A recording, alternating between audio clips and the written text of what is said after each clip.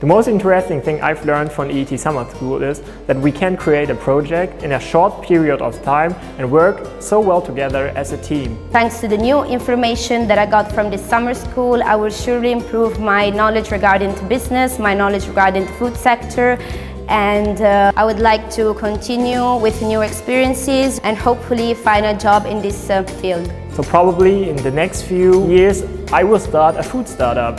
That was not in my horizon before I attended to the EIT Summer School. I was particularly impressed by the many ideas that were related to reducing food waste, one of the most pressing problems in the food sector. The students are an important asset for our society, and if we do a lot of good stuff for them, if we teach them the right things, they will be shaping better the future of our society.